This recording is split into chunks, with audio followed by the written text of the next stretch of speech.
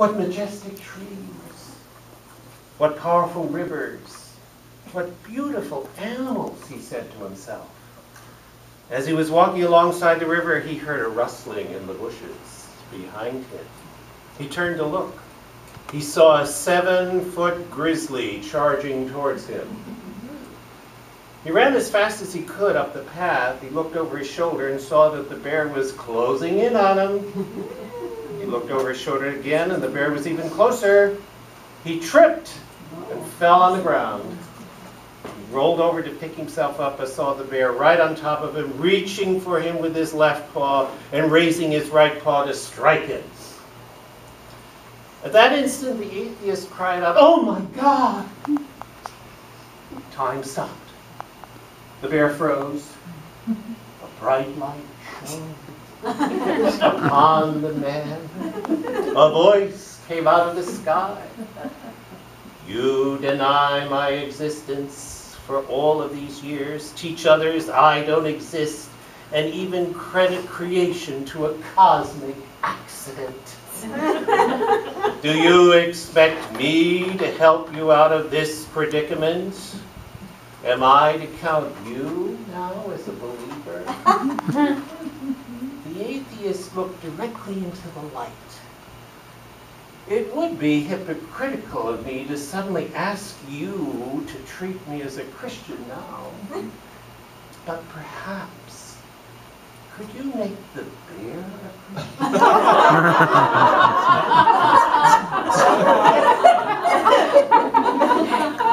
"Very well," said the voice. The light went out. The sounds of the voice resumed.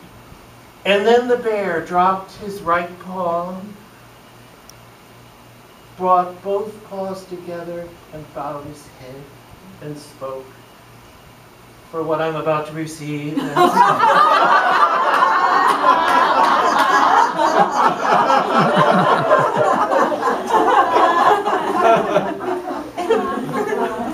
a tough act to follow. So we have been talking about seeds. Herbert mentioned it earlier. I mentioned it last night in talking about the seed that the human soul is striving to offer to the cosmos at midsummer. And then we talked earlier today about at what point is there seed and how it can be understood different ways. And Dr. Salomon even used the seed. So that brought to mind a poem that I very much love by Donna Marcola. So I'm going to share that with you before I get started explaining why I put it that way behind me. "I will not die an unlived life. I will not live in fear of falling or catching fire. I choose to inhabit my days, to allow my living to open me, to make me less afraid, more accessible, to loosen my heart until it becomes a wing, a torch, a promise. I choose to risk my significance, to live so that which came to me as seed goes to the next as blossom, and that which came to me as blossom goes on as fruit." That was a lovely sentiment given what we've been talking about. And it's nice to have poetry because it helps all the content that's being crammed in there breathe and expand. So these are photographic reproductions of images that were etched in glass that is rectangular in shape. My sister Patricia DeLisa is the artist who took the pictures and then created this kind of circular sensation around the actual image, and then she swirled the color once she had it where she could work with it. So if you go to the Steiner House in Ann Arbor to see these, they won't look like this. They're rectangular, they're in wooden frames, and it's glass, so the light can actually shine through it. And we came into this project starting in about 1999 when the glass etchings showed up in the Ann Arbor community where I was living and working at the time. And as I was working with this, I became the one that began to work with these images and to try to create a whole project out of this. This is the first step. Here we are, 13 years later, getting together with Herbert. So I could have put these in a circle here, the way I drew the traditional glyphs last night. But the challenge to that is that it gives the impression that we always come back to the same beginning. And we don't. We always come to a new beginning. So even though we arrive at vernal equinox each year as the sun is crossing the celestial equator, and you'll have to imagine this line right here is the celestial equator. It's just the equator of the Earth projected out onto the celestial sphere. So that's straight, and then the constellations go around it. So this could be a circle going this way. I just took the bottom half of it and unfolded it.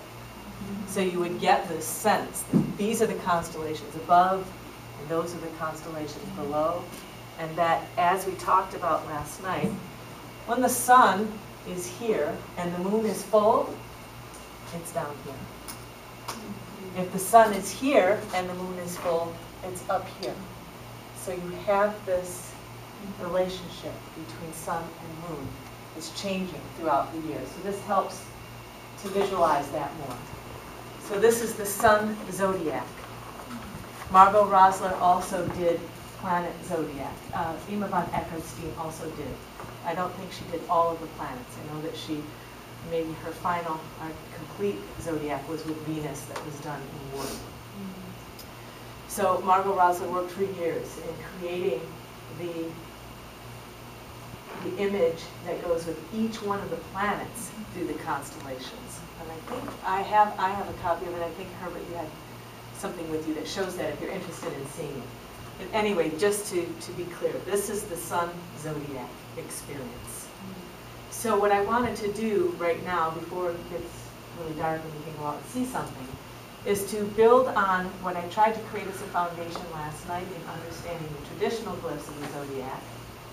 If you don't remember that, if you weren't here, it won't inhibit you having an experience of this. But to refer to Rudolf Steiner's lectures in The Search for the New Isis, the Divine Sophia, in addition to saying that this Copernican thought, or the idea that the cosmos,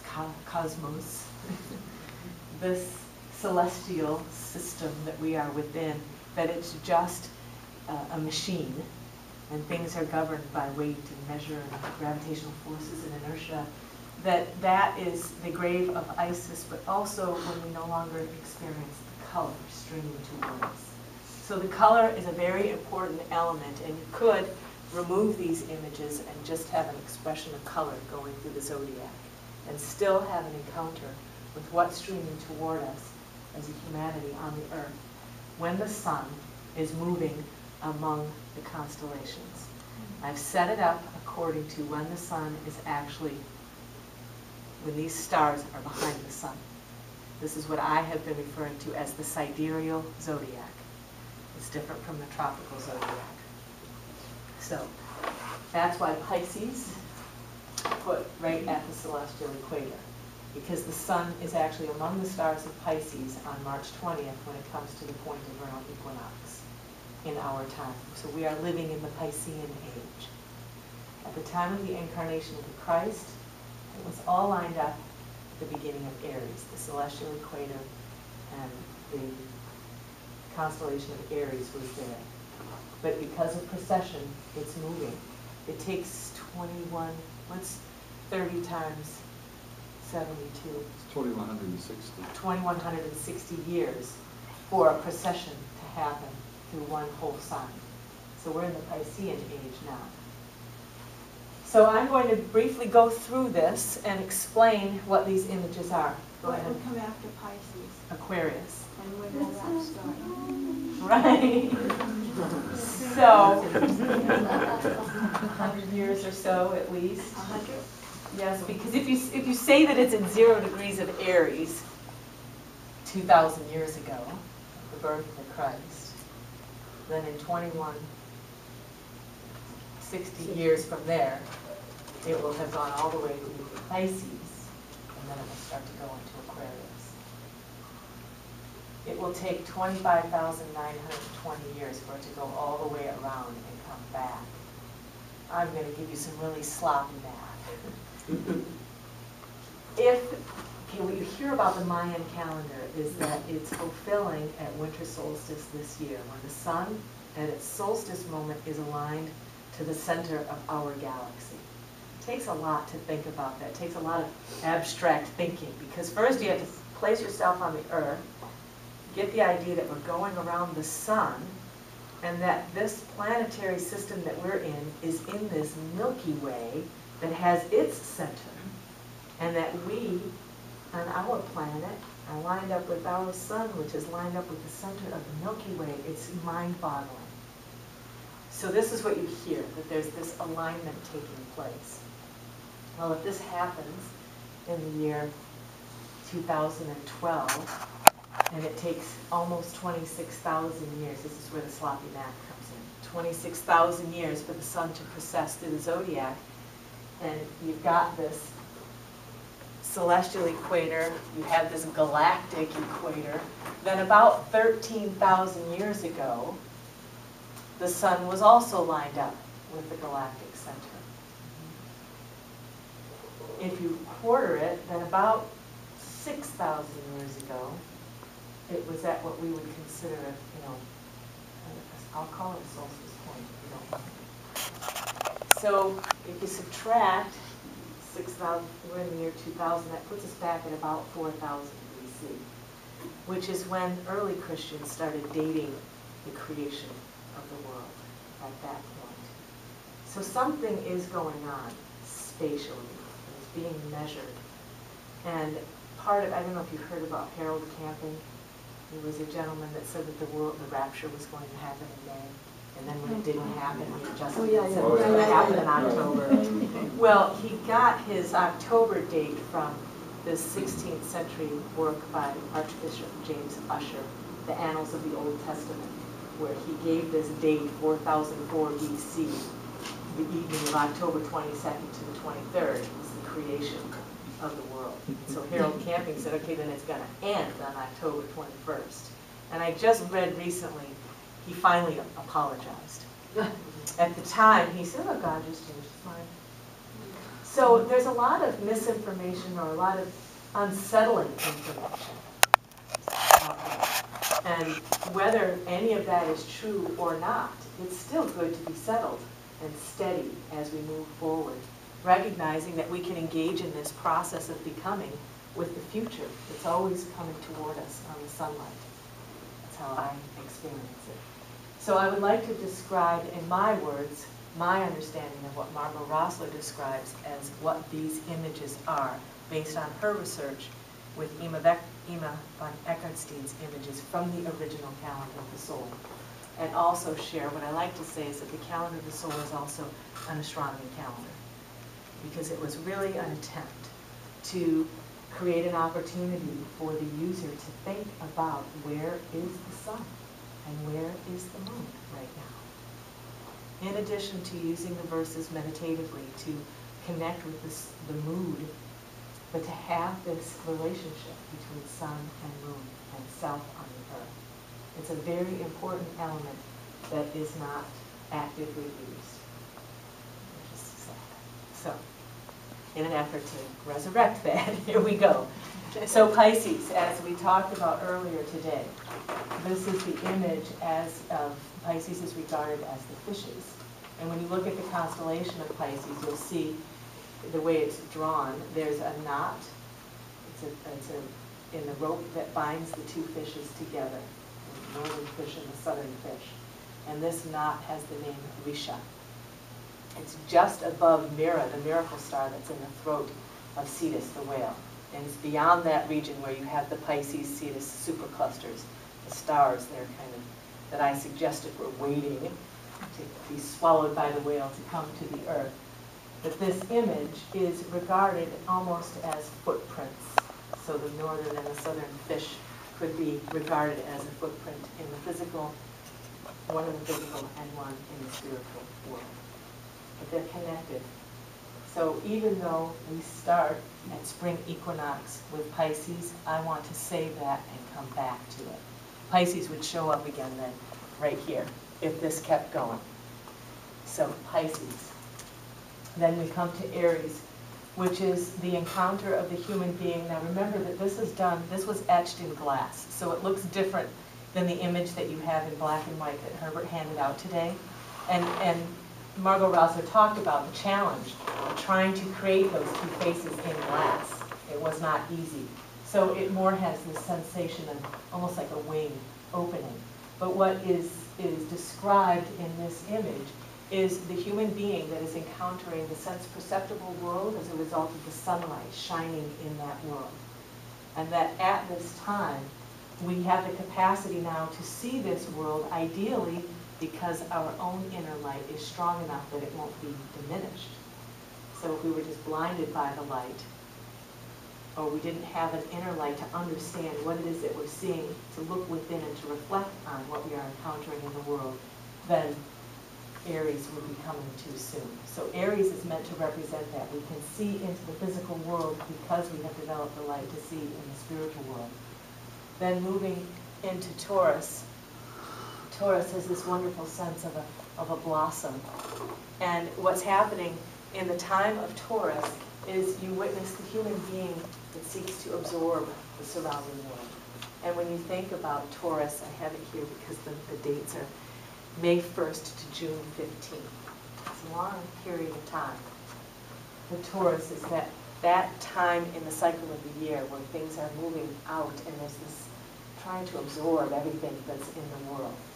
Then in the sidereal zodiac, summer solstice is actually occurring when the sun is moving among the stars of Gemini. Now, in the tropical zodiac, just to keep it confusing, we say that the sun arrives at Cancer on June 21st, and actually it's only just arrived in Gemini. So it's almost 2 signs off the tropical zodiac when you get to this point in the year. So what's represented here by the Gemini twins is that you see the human being before the moment of solstice and after. And what that suggests is that a change has taken place in the opening that happens in how Margot describes it, that the zodiac is typically closed. But at the moment that the sun stands still, there's this opening. And we can have this encounter with the cosmos.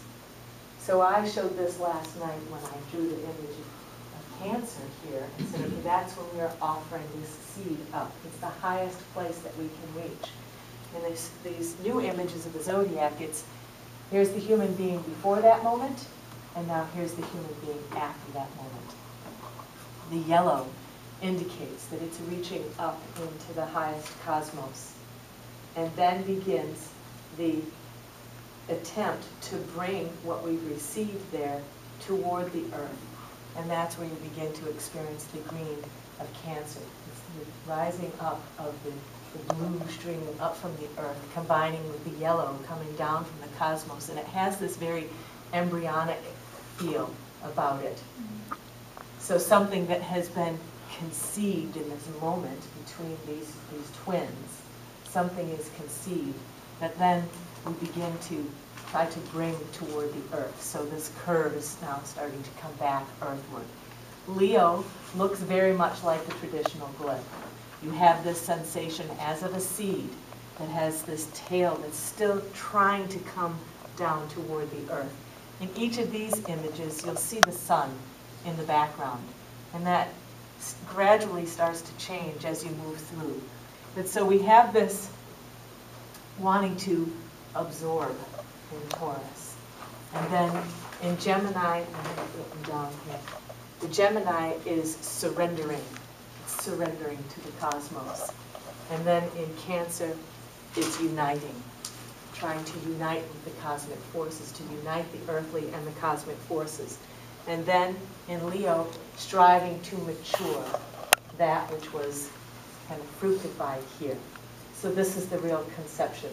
And we begin to witness this kind of impregnation or what I have also referred to as these first 6 to 8 weeks of the summer, going from summer solstice to mid-August, as a period of time that you could call the organogenesis, as in a normal 9-month gestation, the beginning of the formation of the major organs. Now, in the human being, in the soul experience of the cycle of the year, we are not building another physical organ, we're trying to cultivate an organ of perception. So this is what's occurring at this time of year while we're in this summer sleep. Trying to conceive a capacity to witness what's coming toward us. Rudolf Steiner says that the human being is the mediator between the cosmos and the earth, and that our task is to learn, when does the cosmos want to know, or when do the heavens want to know about the earth, and when does the earth want to know about the heavens? And that the conversation between them happens through us. So this is a picture of that. And it's this striving to absorb that outer world, surrender to it, then unite with it, try to mature it. At Virgo, then, we come to this being embodied now. We are carrying the as yet unborn, trying to bring what we will birth on the earth. Virgo is, in this image, in the black and white images that you have, it looks much more like a child, and there seems more symbolism. The child is carrying a ball that has a cross on it, whereas here, it looks just like a seed. This seed has become the child that's being carried in the arm. When you look at the constellation Virgo in the night sky, that seed, or that child, is the star Spica, or Spica. It's a shafted weed. It's the star of abundance. If it's in the right place in the horizon when you're born, then it bestows that abundance on you, was how it was believed astrologically. So, bearing the newborn in Virgo. Now, the dates for Virgo go all the way from September 8th to October 12th. So it takes in the autumn equinox. So it really has more of a harvest mood about it. Typically, we think of Virgo happening end of August to the end of September. But that's the tropical zodiac. In the sidereal zodiac, it comes later. So bearing the newborn is the mood, at least in the images of the zodiac from that time. Then we come to Libra. And I think I mentioned this one earlier, where you have this balance of day and night are of equal length. And it represents the human soul that can now perceive the mineral world. So if you have this sensation as though we're rising up and then coming back toward the earth, we can actually perceive the mineral kingdom because the Christ event, the mystery of Golgotha, has actually occurred, and the Christ has united with the earthly forces. Hence the cross there, to symbolize that event. And it enlivens that world for us. Over here in Aries, it's the light of the sun that is making this world visible to us. Here we have this represented as the cross, meaning that the Christ being penetrated the earth, and we can perceive the mineral kingdom, the mineral world. Scorpio, I have to share that the first time I looked at these images, what? Especially Scorpio. It's a hard image to see. No offense, Herbert. But it looks like a double-headed person. And it has to do with grasping life force as it lives in the matter of the earth, and grasping it in a way that doesn't cause death. So it's side by side with death, but not dying. And that's what's represented in this particular image. You can, if you want, look at it more closely afterward. And then moving into Sagittarius. And it looks, you can see almost the face of an elemental being there. Rudolf Steiner described these images as representing spiritual beings that are waking and sleeping throughout the cycle of the year. And we can encounter this. Where I live in northern Michigan, it's really easy in the springtime to see the groups of bugs that start to rise up as it gets warmer and warmer and warmer. And it's just, you can see it, not only the blossoms and the flowers, but just these little creatures that start to come up with the warmth. So oh, you know, when they're about this level, you don't want to walk on the beach.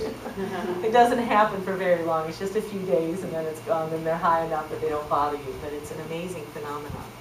So in Sagittarius, then, we have an image of the human being that is witnessing the astral sheet of the earth. So, bearing the newborn, perceiving the mineral, experiencing the life force in the matter, now perceiving the astral sheet. In the sidereal zodiac, this is when Christmas happens. Sagittarius is from December 1st to January 4th. So the Christmas event is happening at this time. Then moving into Capricorn, and you can see the color shifting, and this is meant to be the peach blossom color of the human being. It's a hard color to reproduce. And in creating these, it's really hard to get the color exactly right. And if I put these two together, these colors, this is not meant to be the same color. But it's so hard to with the printer and the way we do with that.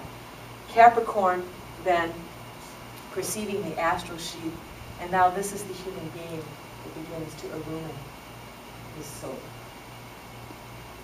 So having encountered the cosmos and tried to bring this seed toward the earth at the Christmas time, the winter solstice, giving that to the earth, experiencing the astral sheet, now trying to illumine one's own soul. And then in Aquarius, which is for me much easier to grasp than Scorpio, because you can see this element of thawing, something rising up. It's a very dynamic image. And this Aquarius has to do with being enlivened by earth streams. So, at least up where I live, the earth freezes. And during the Aquarius period, which the dates are from February 9th to March 8th, there is the warming and the thaw that begins to happen. You can actually, an imagination that I have had in looking out over the Little Traverse Bay, which is a large bay on Lake Michigan, where I live, it freezes over in the winter. And it's as though the stars have come down and they're frozen. And in the spring, when the thaw happens, you have this sensation as though the stars are rising. And it's a beautiful sensation. You see it in the blue and what's sparkling on the water, and you just have this sense of lifting up that's beginning to take place at this period of time. Then, from here, the next step is Pisces. I'm going to get back over here.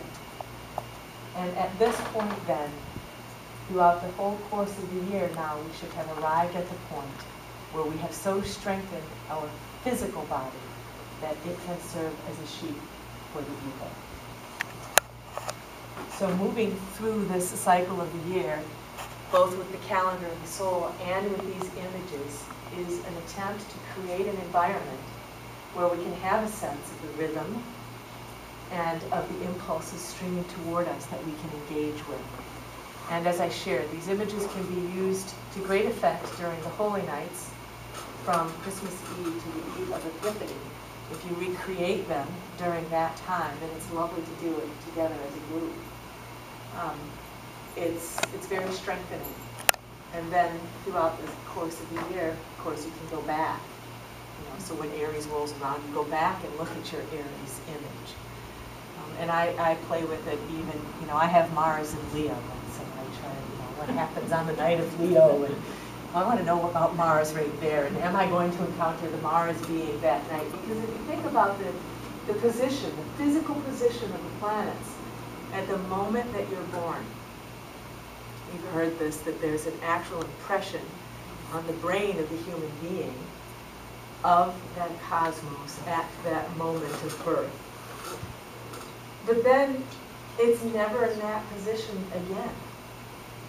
But what makes those positions so significant throughout the biography of that individual? And in trying to understand that, what has occurred to me is that there is as though a being that shows up to guard that place in the